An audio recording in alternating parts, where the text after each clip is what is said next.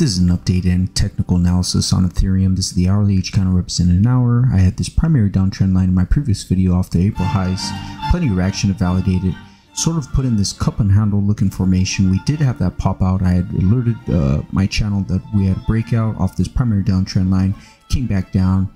What really went and tested that 3088.80 resistance and knocked it to the button. So if you were long, you could have taken taken these key levels and sold right at that moment. If not, shorted right off of that moment, and you would have took it down here for a good 1.7% scalp, and then you could have went long, played it to the upside. Again, bulls. I had mentioned in my previous video that a back test of this primary downtrend line would offer an objective entry long, and what we did was we consolidated here.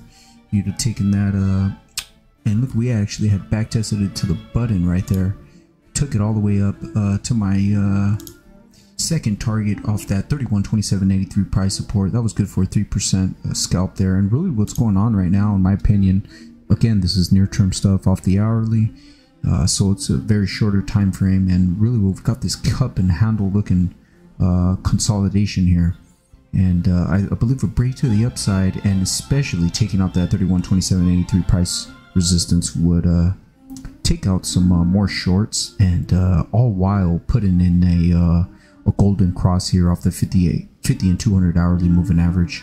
And again, that would just strengthen the bullish case for an ever more upside, more of a break to the upside, up to my next target of that 3158.40 price resistance. Would be an objective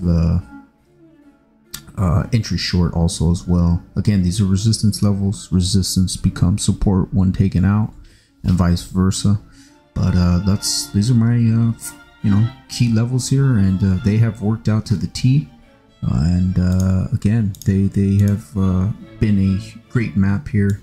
Came back tested that, consolidated for a little while, shot back up, got rejected to the button right at that 3127. Came back out. You could have bought right here at that 3088 price resistance, and look at we have been consolidating since, and that's what bulls want to see, a confirmation of this cup and handle pattern, and that's what bears want to see, a break of that 3088.80 back down to retest that 200 hourly moving average. We'll zoom out here on the 4-hour time frame.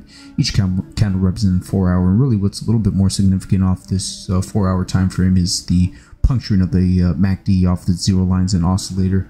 And again, clear as day is a breakout. Came back tested. I had mentioned in my previous video that was a key 50% retracement fibs at that 34.75 price support. And again, we have just blasted to the upside off of back testing. Who knows, we could back test it again, retest it, and again, the bullish case scenario, I would favor that 32.38 618 retracement if you're bullish.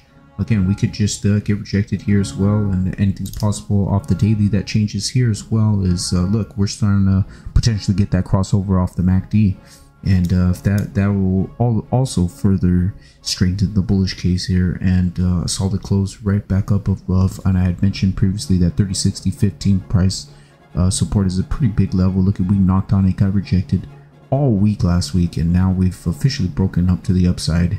And looking at that first 33.56 target, 33.90, and again, these are all short ops as well. These are resistant lines to take short positions off of 36.55.75 and 40.74.81. So we'll see what happens, and keep you updated when I see some new significant development.